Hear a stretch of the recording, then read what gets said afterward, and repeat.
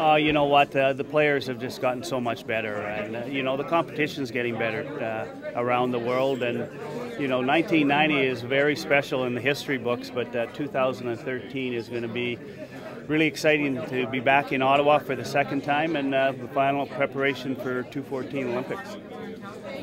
You talked a lot about Sochi earlier on and stuff with Russia. Do you expect this will help a bigger audience, if you will, going into Russia? There was concerns that maybe they weren't going to put it as high profile an event in Russia. Yeah, certainly. I'm seeing more and more activities around the world on women's hockey, and we're working with the Russian Federation. They're going to come over to Canada this year, and they have pre-Olympics in 2013. So, you know, their team was better at the World Championships this year. So it's going to really help women's hockey with Russia getting more involved and hopefully climb the ladder here and be really in medal contention.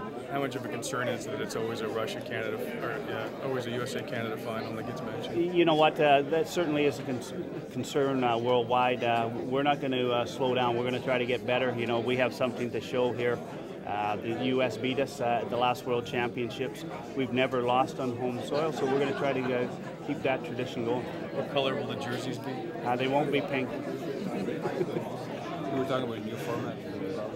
Yeah, there's going to be a new format which has us play the U.S. in the round-robin games. So there'll be two different pools and they'll be seeded. So we're just getting all that finalized at the IIHF. So you're going to see more competitive games, but with everyone still an opportunity to win the championship, but just the top teams playing more often. Bob, did you mention why Ottawa?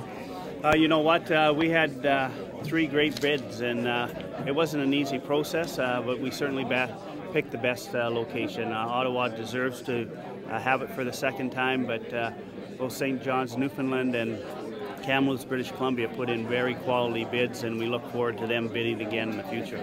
Did the 09 World Juniors play a factor of how it was organized or ran? You know what, Cyril leader Eugene Melnick did a great job with the World Juniors, and then you add in, you know, the OWHA with Fran Ryder. We've got a great group here that really will help grow the game, and with the OWHA having their provincial championships here in 11,000 participants, that's going to put a lot of people in the seats and have a really exciting atmosphere.